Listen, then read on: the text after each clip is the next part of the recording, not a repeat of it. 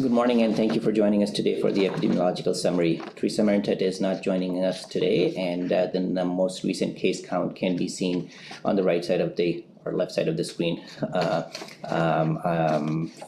the numbers. So we are reporting 2 new cases today, and the rest of the details we'll cover in our epidemiological summary. So just going right into our epi summary, these are the topics that we plan to cover. Many of the topics we have been covering for some time, so if I may skip some slides just for the interest of time to make sure that we are touching on some of the key findings in many of these epidemiological summaries. So looking at the epidemic curve help us to assess the progression of the disease, whether we are talking about a community in an outbreak situation or in any kind of cluster situation. This particular epi curve is created to show the number of confirmed cases by the date it was reported to public health. On your vertical axis, you're seeing the number of confirmed cases, and your horizontal axis, we have the dates these cases are reported to public health. Please note that these cases report everyone, whether we are talking about the cases in the long-term care home, retirement home, agricultural farm sector, or community cases. As you can see, that there are a number of ups and downs in this graph, and a better way to look at it is by you looking at a 3-day moving average. The 3-day moving average helps to at least smoothen some of the day-to-day variation and try to paint a better picture of how things are going in the community. We can see that we have seen a significant increase in somewhere around mid of July, and that lasted almost end of July. And then more recently, we are seeing a relatively stable number of cases in the region. Looking at the cumulative cases and deaths since the first case was reported in Windsor-Essex, and new cases have remained low in the past and leading to a generalized stabilization of COVID-19 cases in Windsor-Essex. The easiest way to look at this graph is if the graph is more steep, that means there are a high number of cases in the region in a short period of time, and when you see the curve as more flat, that means the number of new cases reported to our region is relatively low in a short period of time. The number of deaths is relatively stable as well, as we have seen with most of these deaths reported in the elderly population. Looking at the breaking it down further to look at the cases with agri-farm sector, with the non-agri-farm cases, because significant portion of our cases, almost close to 48% of our cases were in agri-farm sector. This graph is created to show the difference if where these agri-farm sector came into play versus the rest of the community. And more recently, what we can see is the cases in the agri-farm sector is pretty much very low, and majority of the cases we are continuing to see in the community. Another way to look into how we are doing is by looking at a 7-day moving average to look at our overall trend. We have created 2 different lines. One is a blue line that is looking at the cases using a 7-day moving average, and that includes all the cases. We see a peak in late March and April, and then mainly it's coming down relatively. In the past month or so, our 7-day moving average has remained low due to the low number of cases in the agri-farm sector. And the green line is created just to make that distinction. If we remove the agri-farm workers from our cases, what does it look like? You will notice that the 7-day moving average declines dramatically, especially in May and June, when most of the cases we were seeing in agri-farm sector. But as we are looking at the agri-farm sector, the cases are pretty much non-existent. So those 2 lines are combined together and are basically representing the entire community. Another way to look at it is the week-over-week incidence rate per 100,000 population from week 18, which is the April 27th, to our current week 38. We saw a dramatic increase in cases from week 26 onwards, which are primarily attributed to the agri-farm sector, and now we are seeing a continued decrease as of week 38. Please note that week 38 is still in progress and ends on Sunday. This figure looks at all the tests and unique individuals tested by a week in Windsor-Essex, and this is a reflection of the number of tests that's been conducted in the region. There are many questions that people sometimes ask, that when we are looking at these low number of cases, are we testing enough people? And the key question always goes back to, we should be testing all these people who are definitely symptomatic. All of those individuals need to be tested. There are other high-risk criteria, high-risk groups that are mentioned that should be tested. Overall, when we are looking, in total, 94,188 tests, roughly 95,000 tests were completed, with at least using 58,000 unique individuals since as of September 12th. Looking at all the cases, our current person positivity is 1%, which is represented in the green line in this graph. And last week, approximately 700 tests were completed daily. Our overall person positivity since the beginning of pandemic is 2.9%, and majority of that was seen in the beginning and the mid part of the pandemic in our region. We used to show this graph in terms of percentage of test results available within 1 day, and this is a new slide that we didn't show for a couple of weeks. This particular graph looks at the percentage of test results that are available within 1 day of someone getting tested. What we can see, which is highlighted in the red box here, is the number of test results being received within 1 day is going down. So basically, that's telling that the turnaround time is increasing in our region for getting a positive test result.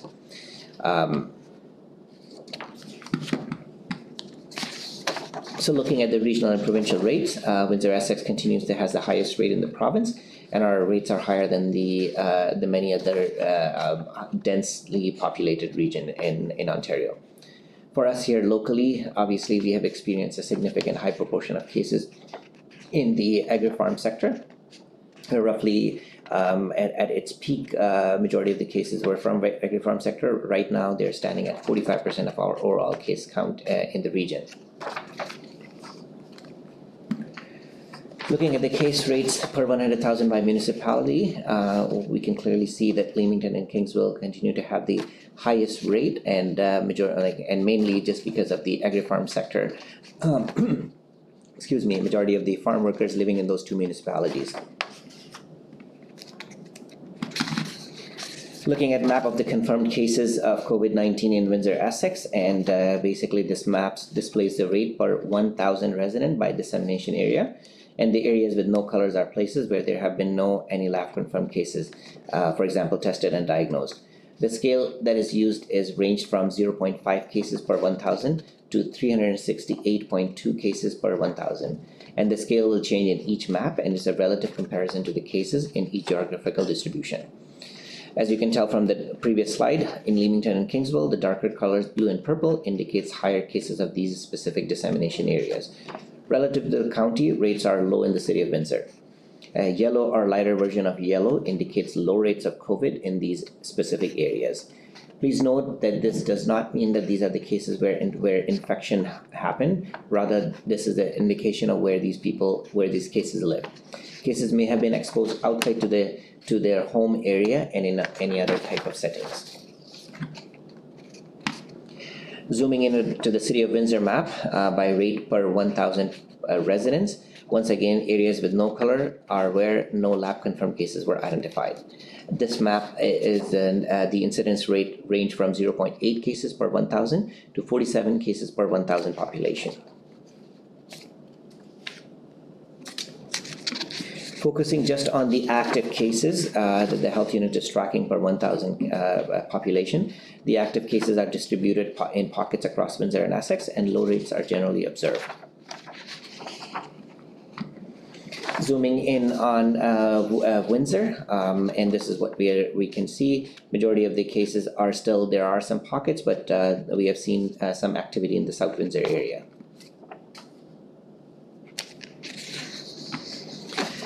Here we look at the overall cases by age and sex, and what looks like in the past 2 weeks. Overall, we have seen more male cases compared to females, but this number is disproportionately higher in females within the past 2 weeks. We have seen a large number of children between 0 to 19 who contracted COVID-19 in the past 2 weeks, along with younger adults between 20 to 29 years of age, compared to what we have seen overall since the beginning of this pandemic. So there is a shift that younger people in our region are now getting more of these cases.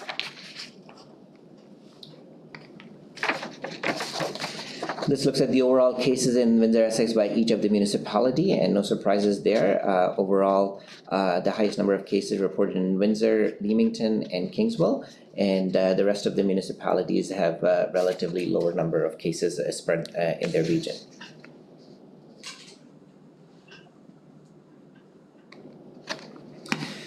Looking at the cases over the past 30 days, what we can see is 47% of the cases are from Windsor, and 28% from Leamington, and 7% from LaSalle, while the other municipalities added a minimum number of cases in the region. Zooming in further, in the last 7 days, City of Windsor again came out to be the where most of these cases happened, while the rest of the municipalities showed a relatively stable number of cases with no real spike in any particular municipality. So this graph just represents the epidemic curve by reported date for the City of Windsor, where we have seen most of the cases. What we can see is the community 7-day moving average, a slight uptick in the recent weeks, something to be mindful of, and some of those cases are linked with the community clusters that we have reported, hoping that these numbers will go down to relatively stable in the next couple of weeks. Looking at Amherstburg, very few cases, and this is what the epidemic curve looks like for Amherstburg. This is what it looks like for Essex, which have seen slightly more cases compared to Amherstburg. This is for Kingsville. We have seen a large number of cases in Kingsville, especially in June, July, and early August. But since then, the cases have gone down drastically, with very few cases as of the last couple of days. Looking at Leamington, similar picture, a significant activity June, early July, mid-July, and then relatively stable, trending downwards in the more recent days. Lakeshore, I've seen some activity, but overall the number of confirmed cases count continue to remain relatively low. LaSalle, similar picture, not much activity. We have seen some activity late August, which is now trending downwards and stabilizing. Similar picture in Tecumseh, no real increase in number of cases, relatively few number of cases, and this is what it looks like. We've seen some cases coming from Tecumseh, something to be mindful of.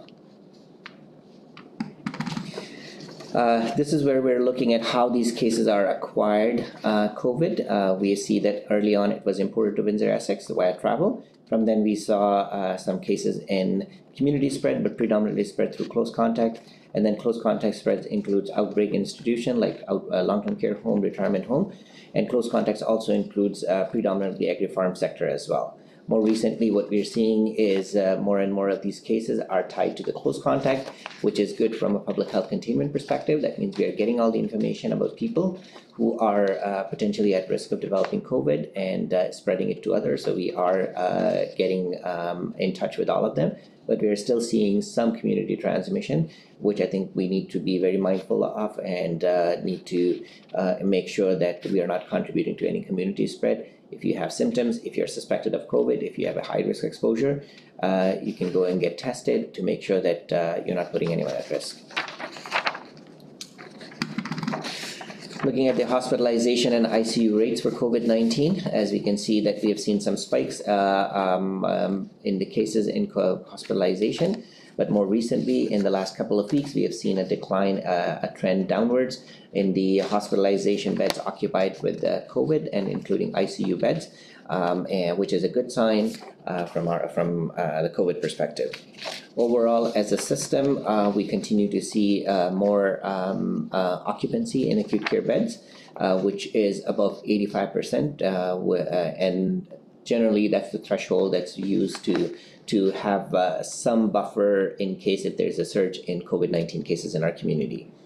The green line and dark blue lines are ICU capacity and ICU ventilator beds, and overall there is no set standards or threshold to monitor that. But what we can see is the number of ICU beds occupied is trending upwards, and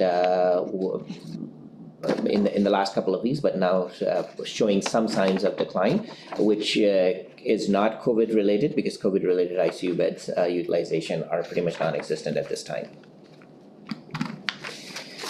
Overall, looking at the outcomes, the good news is almost 94% of the cases in our community is resolved. We lost 3%, roughly 3% of our cases to COVID in our region. And then we have at least 3.4% of our population is continuing to self-isolate.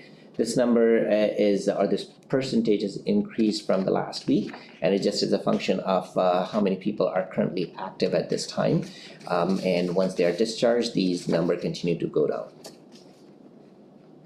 Among those who lost their life as a result of COVID, what we can see is the majority of them are females, and the highest age group that you can see is majority of the people who died were 80 years and older, while we had our youngest death in our region was a gentleman in his 20s.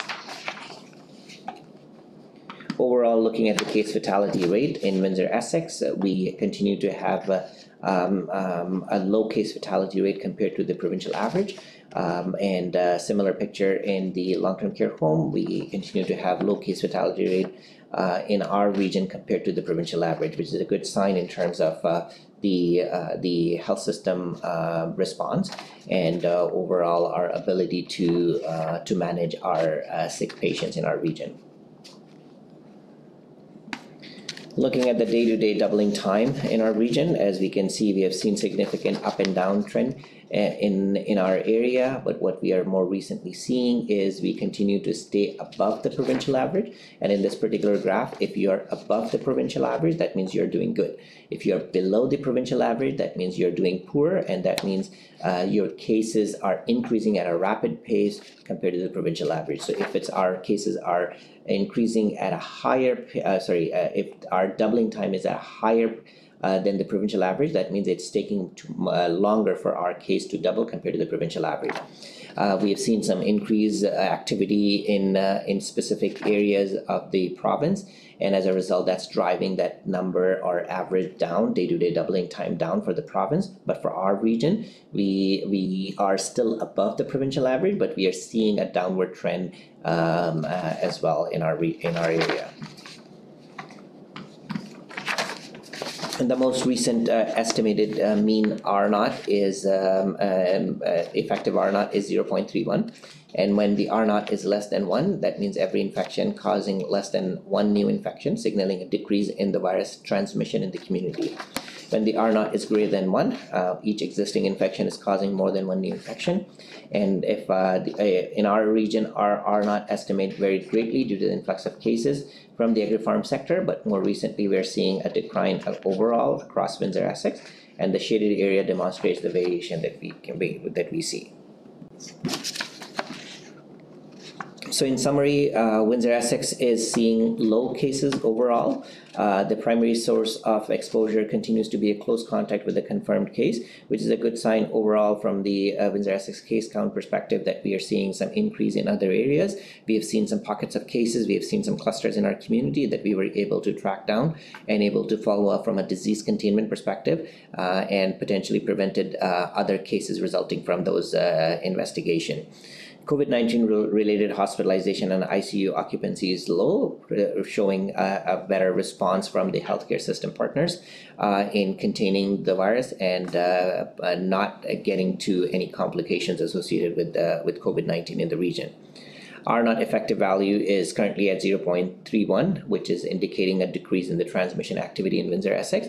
And I hope that despite all those challenges that other regions are seeing, we should see a relatively lower, almost non-existent cases in our community. And this can only happen when all of us work together and keep doing what we are doing. And I know I sound like a broken record, but I cannot emphasize it more that now is the time we can take charge of our destiny. What would happen in the next couple of months in our region, it's all up to us, and all of us need to work together to keep the numbers at this level, which would be beneficial for our economy, for our social well-being, for our mental well-being, and everyone's interest to keep those numbers low. Thank you.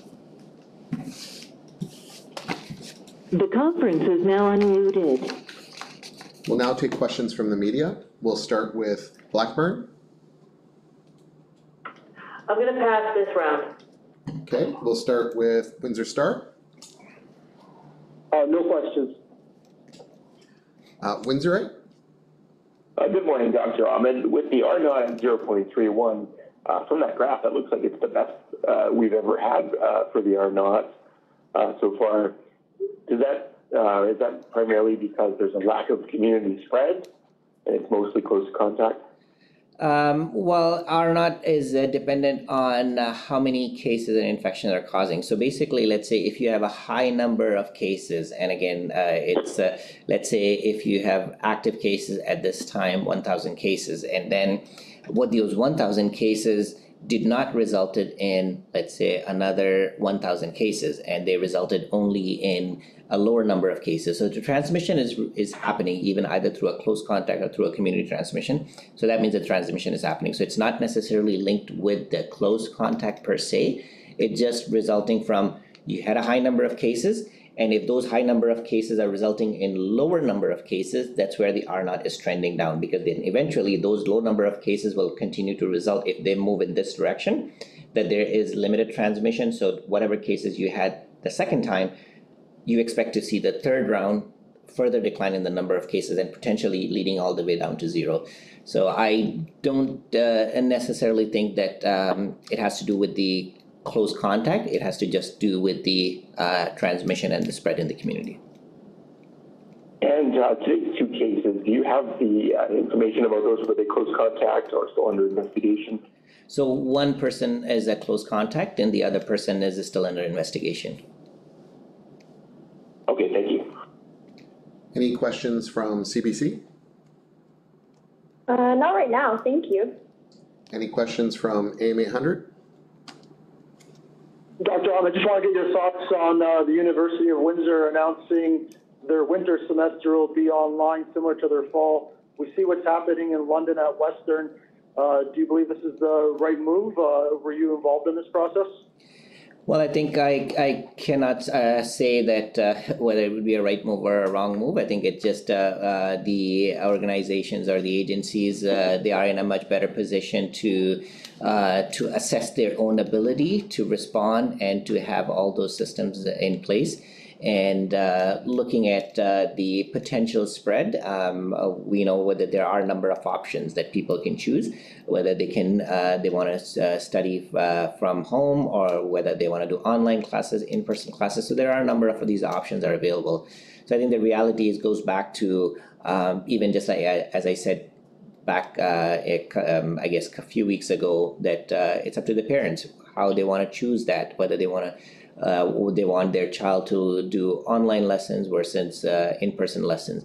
So I think as an institution, there are some activities that is happening, especially looking at the example of Western. And the universities are in the best position to make a decision whether they feel that they can provide that online education versus providing that in-person education. So it's really up to them, and I wouldn't fault them from making one decision versus other. St. Clair College students return back to campus on Monday.